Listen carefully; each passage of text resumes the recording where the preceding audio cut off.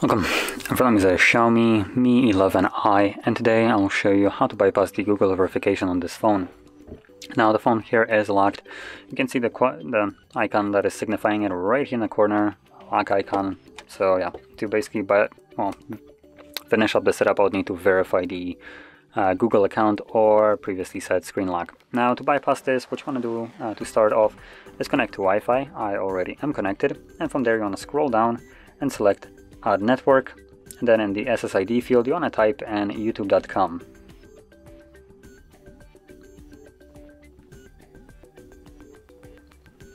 Then hold the text and select Share, which is the link icon. From YouTube, I'm going to tap on the account right here, go to Help and Feedback, and then in Describe your issue you're going to type in delete or disable.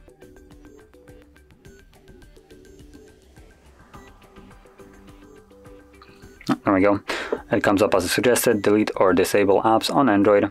So I'm going to tap on it, then choose to first step right here, go to the application settings, and in here we're going to start off by selecting the Android setup. I'm going to force stop it. Okay, then go back.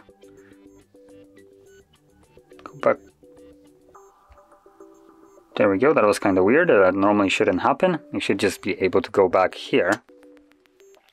Now here you're going to select More, Show System, and scroll down to G. We're looking for Google Play Services. There we go, Google Play Services. Tap on it, choose Disable, Disable App, go back, and then scroll down to Settings. There we go, Settings, and select Open. And in the settings you want to scroll down to Additional Settings, Accessibility, Accessibility Menu, and enable this. Tap on OK, confirm, whatever. And now you want to go back once more, and once more. There we go, Wi-Fi. And from here, go forward. Select Don't Copy. And once you start seeing this, so checking for updates, and just gonna kind of like glitch out, as you can see. What you want to do now is click on the accessibility menu, select Google Assistant, and this will show up settings for a brief moment. So what you want to do is select settings, then it will open up settings. Again, it's gonna be relatively quick, and in the settings page you will have enable options somewhere around here. Now you probably will see it once you open it up. So there we go, enable. And once you tap on it quick enough, it will be enabled. It won't close. Normally it will close after a second or so. If you don't click it fast enough, you will have to just repeat this till you manage to select enable here. Once you do so, go back once, give it a second, and it will just simply go forward. So we're going to select More and Accept.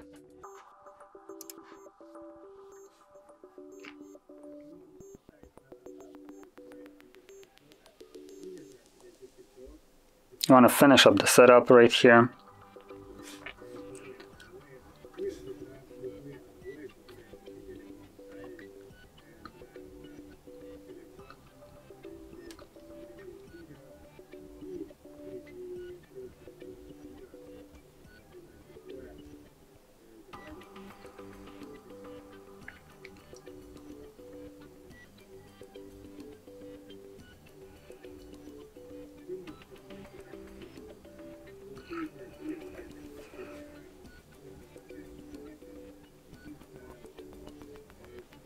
So once you're on the home screen, you want to go into the settings.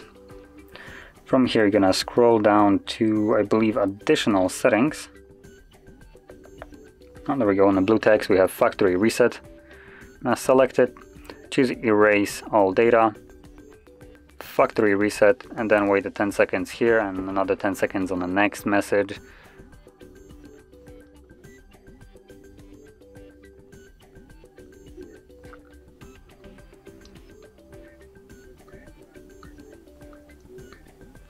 And once you tap on the OK button, it will begin the process. Now, I won't go through the factory reset, it's just going to take unnecessary time. And it's a fairly straightforward process. It resets your device, you're back in the setup screen, and from there you want to set up your device however you like. It will be fully unlocked at that point.